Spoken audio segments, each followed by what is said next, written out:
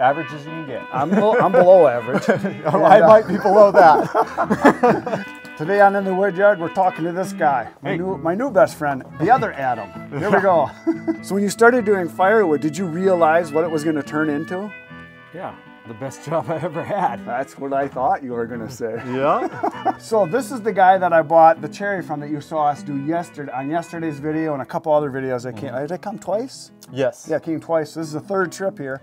So the video you're seeing today, we actually shot the same day as we loaded all the wood that is in the trailers that we hauled back yesterday that you saw. But Adam is moving, and he has got this wood here, and he has a pretty cool experience when it comes to firewood, what you've been through. Yeah.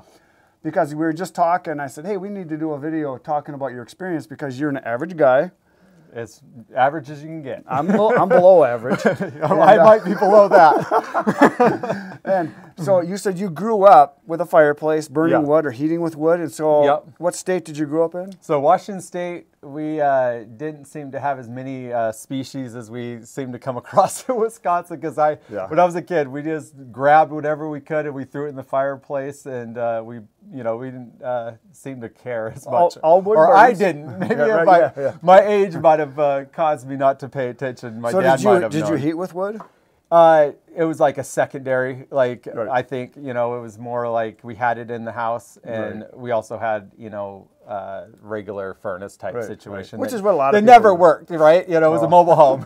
So half the time it worked, the other half, you got a blanket. So out there you have a few species, a lot of pine, whereas here we have like 40 some species of hardwood alone, and then another dozen or so of different kinds of pines and firs and spruces. We got lots of wood here. Yeah. Probably more wood. I should say you're forested there. Yeah. But we just have more diversity here. So when you were in Washington State, you lived there till how old? I lived there my whole life, basically. We were like 40, basically 39, 40 when we finally moved to Wisconsin. So, oh, really? Really? Yeah, so we're fresh into Wisconsin life and all the winters and stuff like that. So yeah, we get some cold here. Yeah. But it hasn't been bad lately. No, we got off easy this year. Yeah, well, very, very mild year. We're just talking about how 3 things happened this year, which is why people didn't burn as much wood this year. I didn't sell as much because we had very poor economy because everything went up 20, 30%. There was a very mild winter, so people didn't burn as much. And we have dead ash trees everywhere. Yeah, well, so everybody's got wood. Right? Yeah, you got a lot of wood here. got ash right here. So then when you moved here, the property you bought, you've got acreage here, and you had some trees on here, but your house had how many fireplaces, or has how many? So we added 3 wood burning fireplaces. To heat the house? Yes. So we put a furnace in, a propane furnace, but we love the wood fire heat. There's nothing like it. Yeah, we were told that wood heat is like a blanket. Propane heat is like somebody breathing in your face. So that's about right. So my wife took that to heart, and we put in 3 wood burners, and that was a cue for me to say, let's get some firewood. And I didn't want to pay for it all, so I had to start sourcing it, and that's where I kind of went. And I wasn't picky at first. Yeah, you were saying in the beginning you took everything, right? Yeah, on the property I had a firewood guy going, what are you taking all this like popular stuff? And I was I was scrounging. I was taking anything and everything, and he was probably scratching his head going, this guy doesn't know. Well, the thing is, like we were talking, that certain kinds of wood, the lower BTU woods, are fine for the early season and late season burning when it's not super cold. The shoulder seasons, exactly. Yeah. And any wood is better than no wood. And that's how I took it. And like you said, the shoulder months have been great. I used those to get rid of all the poplar and the box elders and the softer type hardwoods. Right. And then I got plenty of ash and oak and cherry and things to kind of fill up in between. So now that you've been here a while, after burning all the different kinds of wood, what's like your favorite?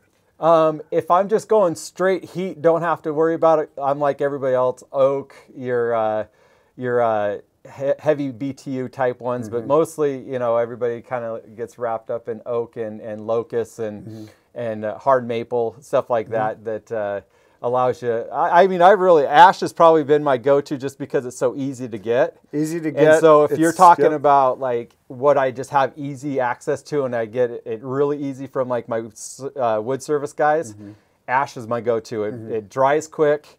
It splits fairly Cuts pretty easy. good, yep. It's not like perfectly easy, but it's fairly easy. Good BTUs. So, great BTUs. You can throw it in overnight, and it shows in the next morning you have coals there. You can load it up, and you're not having to restart fire. Right. So I would say, all in all, in Wisconsin, ash has been a great species for me. Well, it'd be nice if it stuck around a little longer. Yeah. It's going to be gone in a few years because they're all dying, and if you don't take them now, they don't last long in the woods. They tend to rot fast, fall down, and pretty soon there'll be no ash everywhere. Yeah, well, they're all in. They're all here. Yeah, well, so I've been hoarding them all. No, but yeah, then cherry. Cherry is also another one that which is what we're taking is the cherry. So. Yeah, so you're taking my wife's favorite wood. Well, and she we have a kitchen wood cook stove. So like she bakes and does all that stuff, cool. but she likes how small it is. She likes how it smells better. It's easy to burn. Easy to burn. She could throw it in. It doesn't like take a whole lot. If she has to start the fire, the bark on it is very flammable too. Yep, so we also like the cherry. So you're getting a good it's good stuff. Wood there. And so then you went from taking anything, and then now you prefer the better woods because you realized it's better. Yeah, I'm that snob that you talk about on the channel. I'm like, if it's not ash, it's not oak, or if it's not something that's well, you start to say no because you realize it's just as much work to produce any kind of wood. You might as well get better stuff if you're heating with it. Now, if it's just for fun, then it really doesn't matter. And I could see both spectrums. I see the person that sells the firewood like, hey, I had to split it. I had to do all the work. Yeah. So I'm not going cheaper, but as the consumer, I'm like, hey, if I could get oak for the same price you're selling the box elder, I want the oak. You know, exactly, so I see both sides of the story of being. My brother and I, we call the people that only want one kind of wood. We call them wood snobs. Yeah. Because all wood burns, but there is some wood that's better than others, and especially if you're buying wood or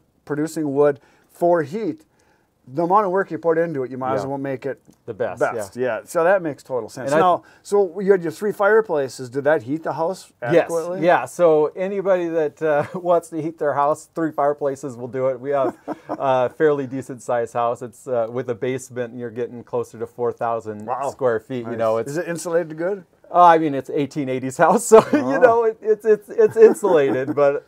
We blew in attic insulation, but the wall insulation, you know, who knows? Could be more. Could be more. It's probably newspapers. Yeah, could be. We tore down a house like that. It was stuffed with newspapers, and all the newspaper had settled down to the bottom. So a lot of open space. You could see the little puck marks that they used from obviously when they built it to as they were modernizing it. They must have put in some kind of insulation. But, yeah, probably. So. How much wood did you produce, and how much is your shed hold?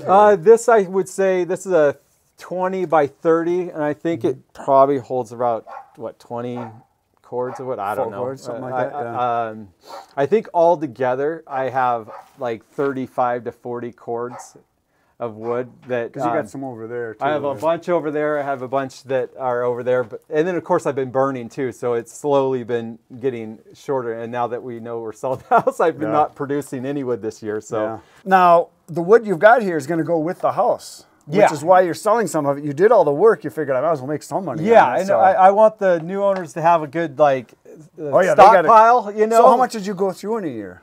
I would say we 8 cords. Oh, and if you got that much here, they got a couple of years. Oh, yeah. Unless I really sell a bunch to you, the new owners are going to have plenty. They're going to actually to a point where they're going to be like, you know, you probably could have sold a little bit more because. Well, no, if once they start heating with it, they'll start to realize it was good that you had the supply here, and there's going to be a day where like, hey, we got to make more wood because it's something that goes away. Well, they have the mountain of oak cutoffs from that'll take them through a couple of seasons if they just want to use the railroad ties that were not treated. So don't worry. That's good stuff. Those non-treated railroad ties. That's good stuff. Well, and it works in every we have a little 12-inch stove upstairs, and so that's how I got that going. Is I was thinking all these 16-inchers. What am I going to do to stoke the fire upstairs? And I found somebody that was selling the cutoffs. I had a lady I delivered to. Well, it had to be like 3-4 years before I started doing YouTube, and she said, "I want fast-burning wood," and she said, "I want either aspen or box elder." She knew what she wanted. So I want stuff that burns fast because I have a cook stove. I said, well, that makes sense. Because she said, I've tried oak and locust, and she said, it takes longer to get going. I want a fast, hot fire. I said, well, that makes total sense. She never told me. She had a 12-inch Oh, yeah. stove. I get there and it's 16. She says, well, what am I going to do? I said, and I had dumped the wood already, the full cord. Wow. I had dumped it.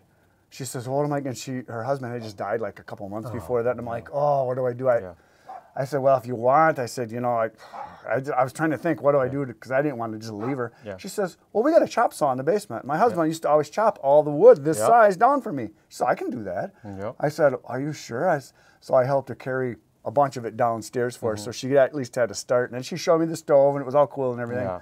But I'm like, oh, man, I dumped it already. Yeah.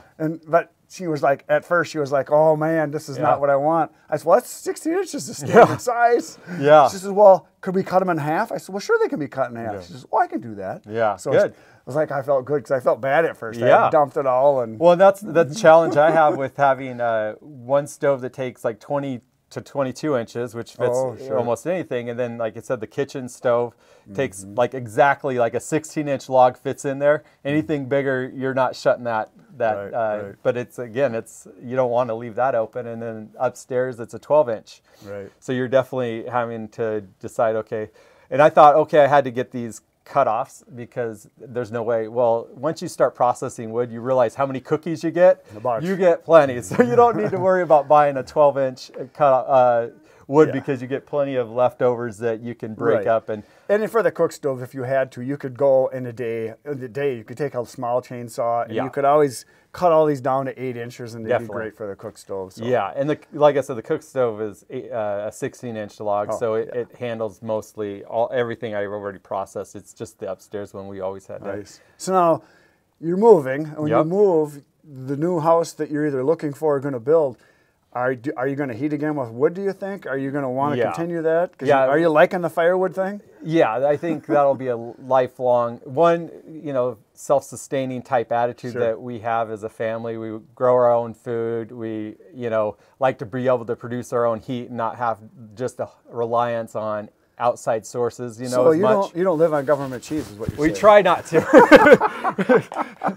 Good. We really try to. That's good. You're a real American. With the wood burning, we love the heat, just like so many Americans do, and and just be able to know that I can go and produce the wood and there's so many levels. As you could either very minimal setup, you can still produce wood, or you can be as high as somebody that has a wood processor and just crank it out. So, I always tell people when they say I want to get into it, I'm like, be careful what you wish for. Yeah. Because I only started this because I wanted some exercise. Yeah. And it turned into yeah. Well, so, and that who knows? You could, like you said, it could start out with just exercise, and then it turns into a business, or like for us, we just.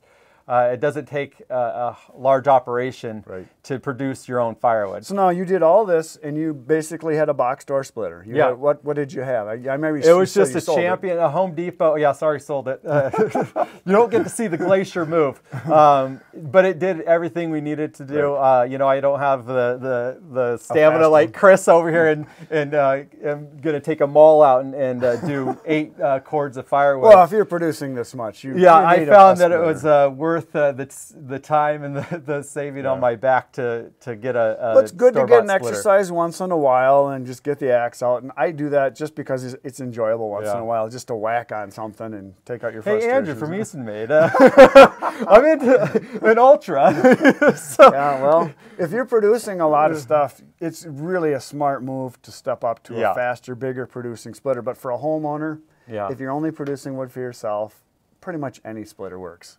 And I'm not going to tell my wife that. I'm going to say that Chris from the wood yard says I need an Ultra from Easton Made. My store-bought was not. So you go to your next place. Are you thinking of getting something a little better? Yes. I mean, again, depends on how money is and what the cost is. But yeah, if I can go from the 27-ton Champion splitter to, which again serves the purpose. Anybody that has one of those, it never got bogged down. I mean, I cut through all the wood that I brought in. So if I had to rebuy that, I would in a heartbeat. It did everything I needed. But if I could upgrade, I definitely am not against getting a Ultra or a Wolf Ridge or whatever splitter that is like kind of the next level up. That has the return cycle. I think like we all feel like the power is there. It's that return cycle that you're just like, trying to like maximize. When you go from you know, a 14 to 16, 17-inch cycle time for your ram to a 4-second,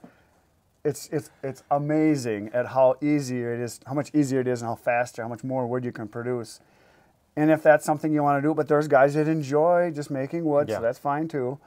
The good thing about the professional models, from what I found, they resell is fantastic on them. People want them. People are always asking for them. They hold their value better. They're made better. It's just the same as anything else. It's a higher quality product, so there's that. Now, the one other thing I want to ask you about chainsaws. So you started out, the first chainsaw you bought, what was it? Just the Husky. Very entry level, 440, like just, you know, it was just first time being on a farm, 5 acres in Washington. Never really did any kind of chainsaw work, so that was like the cheapest introductory type thing for me. And man, it's like an addiction, because all of a sudden I moved to Wisconsin and I was like, I just need an entry level chainsaw. Like, just get me something that's you know, obviously. And it just happened to be Stihl. I'm not a brand like enthusiast. I like Stihl. I like. You found a good dealer, and they really helped you out. It's 100%, Chris. It was the tree service guy that helped me around the property. He just happened to know a Stihl dealer that I went to, and he was just so helpful that I was like, that means more to me than like what brand it is. Because if it was a Husky, I would have just jumped right into a Husky and went there. But having good service is huge, and having a guy that you can ask questions and he'll tell you the truth, good or bad, that's huge. And like you said, going to a place that you can trust the guy that if something's wrong, he's going to make it right, tell you what needs to be done, and get it done. That's really all that matters. That's 100%, and that's exactly what I found in the Stihl. That's what I tell people all the time. If you really want to get a decent chainsaw, do not buy it from a box store. Go to a dealer, tell them what you're going to do. They'll make a good recommendation. You can always take it back to them if it's not quite right, and then prove or whatever you need to do. That's just the way to do it. And if you can afford a professional chainsaw, just do it. You know, that's I think the hardest thing, to like pay the money up front, because you want to save it, and then you realize after, you know, you get one, and I think you've probably talked about it before. Once you go from like a store bought or an entry level like homeowner saw to a professional one, night and day. It is night and day, and then of course that's when the collection starts. All of a sudden you're like. So then you got a 362, you said? Chris, you're going to get me in trouble. This is going to be embarrassing. I started out 362. That was a recommendation for entry level. Yeah, real good. And it got me going. And then I went to a 661. Well, that's a big jump. Well, yeah, because I didn't want it to be small, right? I was like, well, why do I need I don't want to go from 362 and just make a small. I want to make it worth the difference, right? Big difference when you were cutting, wasn't it? Yeah. Well, then you start going like, well, shoot, there's a 462. Yeah. And I said, well, also it's nice to be able to grab a 261, you know, and so if I just am doing some lemon and I don't want to grab my bigger ones. That's a good collection. So now I got a 261, a 362, a 462, a 661, and then Christmas came and everybody started talking about that 500i. You had to have it, didn't And you? my daughter surprised me on Christmas with a 500i, the best present I could have gotten. Oh, that's awesome. And so now I have this massive collection of chainsaws, and I can't justify it. But I don't have a lot of vices. Do you know the right? Yeah. Do you know the right number of chainsaws to have? Do you know what it is? Because I know the number. Yeah. There's never enough. No. More. More. That's the right answer. There you go. Well, I'm at that to where I probably should be careful how much more I get. You probably are adequate right now. Maybe a top handle. That's don't. There you go. I've thought of that, you know, or at least maybe trading one of my higher end ones that I don't necessarily use as much, you know, because I do find it's kind of silly, but I find I grab my 261 a lot. Yeah, you gravitate towards the one you like a lot. You don't well, even it's just know light and quick, and does what you need to do. It, you know, again, I'm not a commercial cutter, and so for me to grab a 661, unless I'm really getting into like but you need that just in case there's a big tree. Well, if I have to grunt and act like I'm a big guy, or I hear my neighbor down the road going, then of course I have to get the bark box going. It has to really, have a chainsaw off, and nice. It's. So there you go, people. He's one of you. This is Adam, and he is just like a lot of you that just enjoy firewood, just like I do.